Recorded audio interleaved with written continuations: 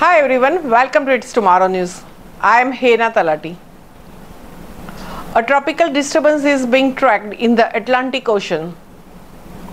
A tropical disturbance is being tracked in the Atlantic Ocean for the first time since Hurricane Beryl's assault on the Texas 3 weeks ago. According to the National Hurricane Center, a large tropical wave centered several hundred miles east of the Lesser Antilles is producing limited shower activity due to the environmental dry air. Conditions are forecast to become little more conducive for the development over the warmer waters of the southwestern Atlantic Ocean, and a tropical depression could form late this week while the system is in vicinity of the Greater Antilles and the Bahamas, the NHC said in its latest outlook.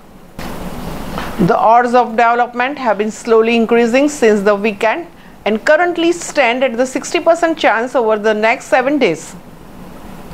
If the disturbance develops, computer forecast model shows a variety of outcomes for where it will track and how strong it will become.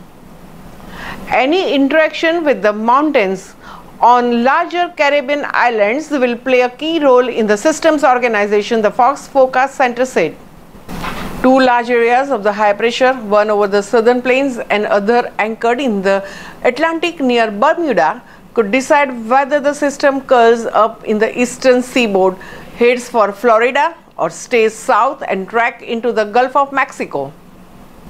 For now, the fact is that it will move in the general direction of the Florida or southeast coast late this week and into the upcoming weekend. If the system strengthens into the tropical storm, it will be named Debbie, the fourth named storm of the 2024 Atlantic hurricane season. An area from the eastern part of the Dakotas to Kentucky and the portions of the Tennessee will be hotspot for the thunderstorms and likelihood of the rounds of the severe thunderstorms for the multiple days this week. AccuWeather meteorologists warn that some locations may be affected by one thunderstorm every day through Thursday.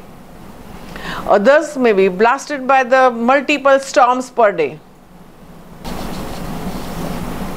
However, the potential exists for the severe thunderstorms to roll through some communities, which can be damaging.